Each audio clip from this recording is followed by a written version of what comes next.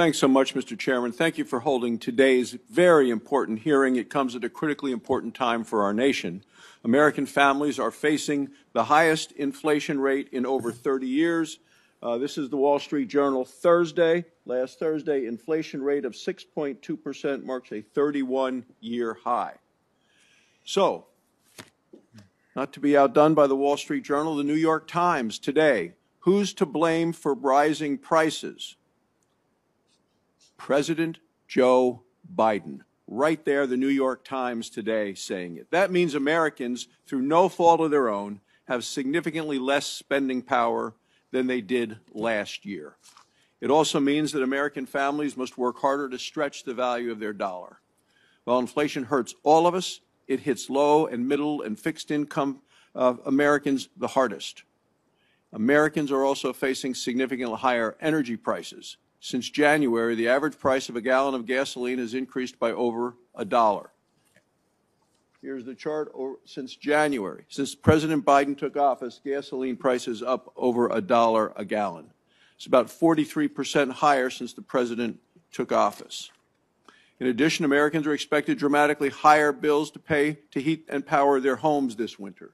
According to the Department of Energy, American families, depending on where they live, will pay between 22 and 94% more for natural gas, for propane, and for home heating oil this winter. Higher energy prices hurt low, middle, and fixed-income Americans the most. In response to this, President Biden and House Democrats threatened to make inflation even worse. President Biden and House Democrats want to ram through partisan legislation that is estimated to cost over $4 trillion. It's almost as much in today's dollars as the U.S. spent in World War II. And it is the exact opposite of what Congress should be doing to fight inflation. To make matters worse, the House Democrats' bill will increase energy prices. It will impose a natural gas tax on American families. Almost half of all American households heat their homes with natural gas. And at a time of skyrocketing energy prices, House Democrats want to make it even more expensive for families to heat their homes. It's outrageous.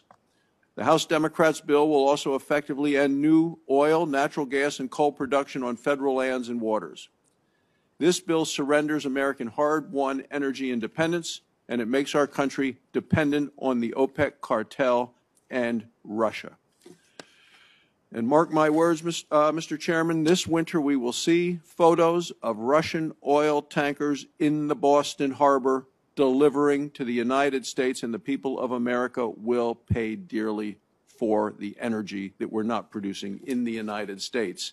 Because what Joe Biden did in Glasgow was beg OPEC Plus, which is plus Russia, to sell more energy and produce more oil for the United States to buy. This is going to bring Europe's energy shortages to the United States, and as you talked about in your opening remarks, it's going to make it worse for us. Historically, Americans have benefited from some of the lowest energy prices in the industrialized world. In 2020, households in Europe and Japan paid between 85 and 215% more for electricity than families in the United States. For natural gas, households in Europe paid between 49 and 177% more than families in the United States.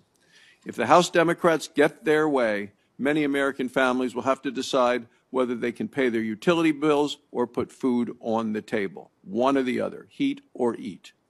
People will have to decide where their money goes. American businesses have also benefited from some of the lowest energy prices in the industrialized world. European businesses paid as much as 160% more for electricity than businesses in the United States. Same year, European businesses paid much more for natural gas than businesses in the United States. If House Democrats get their way, America's competitive advantage will end. Not all Americans are going to suffer, though, under the House Democrats' legislation. This bill gives wealthy residents of New York, New Jersey, Connecticut, California, and Maryland tens of thousands of dollars in new tax breaks. It also gives couples earning $500,000 a year up to $12,500 to purchase an $80,000 luxury electric vehicle. Now, $4,500 of this $12,500 of this tax break is only available for electric vehicles made at unionized factories.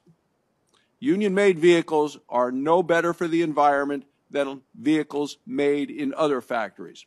This is a direct gift and payoff to union bosses. For the vast majority of Americans, the House Democrats' bill means more inflation, higher energy costs, and fewer jobs. It's why this reckless tax and spending bill must be defeated.